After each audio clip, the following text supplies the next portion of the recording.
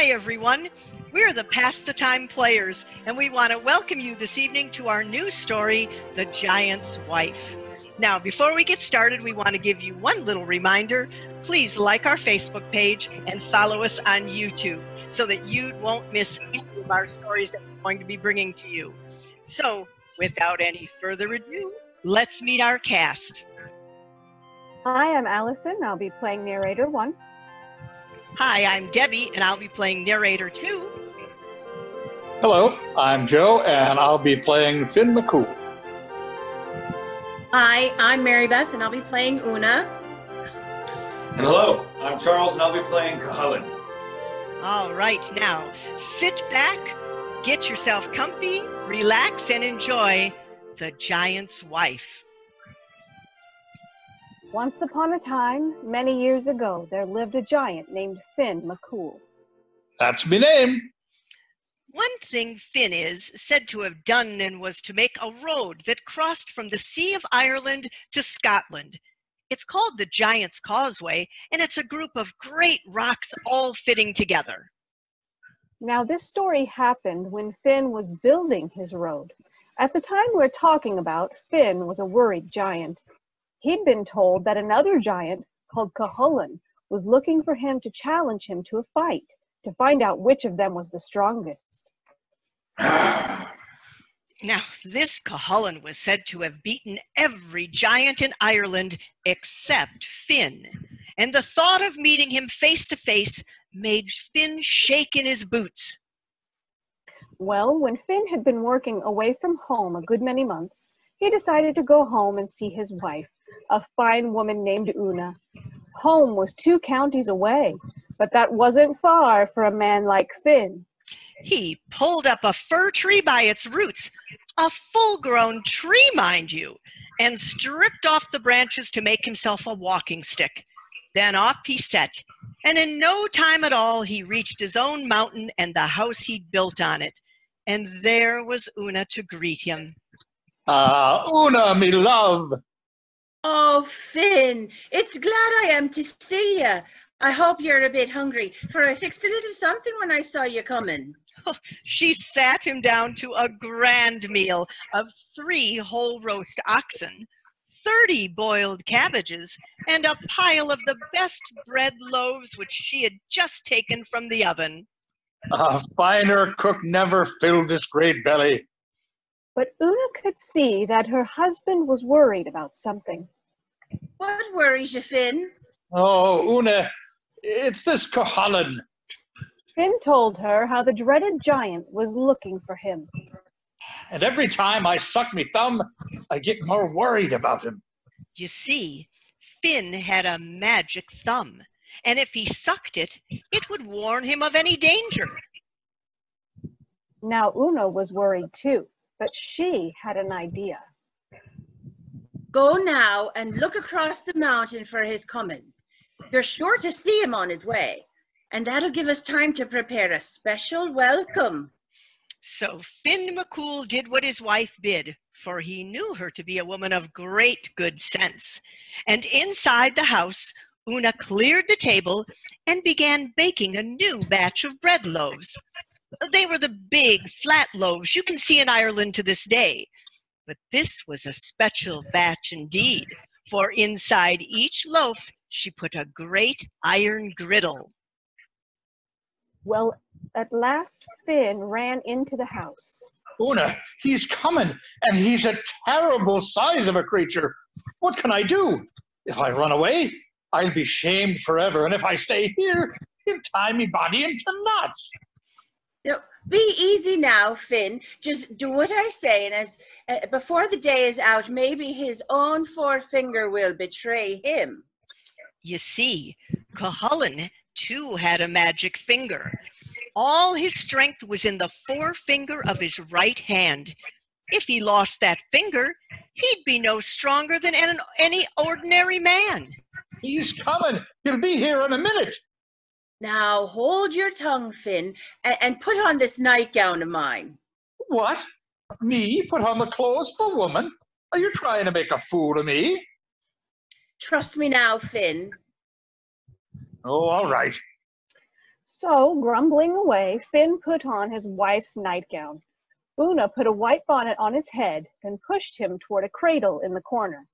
Woman, what do you think you're doing? Oh, just lie down in the cradle there, Finn, and you'll need this baby bottle too. Oona pushed the baby bottle into Finn's mouth. Now, keep yourself quiet and leave everything to me. Just then, Cuhullin came walking up fast to the house. Good day to you. Oh, come in then and welcome. 'Twill grieve my husband to know you called when he wasn't here to greet you. Well now, that's very civil of you, woman. But it grieves me even more to learn he's not at home. Because I was told I'd find him here. Well now, you were told wrong, for Finn is away at his causeway. He went rushing there in a terrible rage. It seems that some giant called Cuhullin has been looking for him, and Finn went off to teach that fool a lesson. Then I'll go and find him there. For I'm Cuhullin, and I won't rest till I've settled any argument about whether he's stronger than me. Oh, don't be in such a hurry. Come in and take your rest a while. You'll need it if it's Finn you're going to fight, for he's twice your size and 10 times stronger looking. Finn nearly fell out of the cradle with fright. Oh, why does she have to go and blab like that? Why doesn't she just let him go?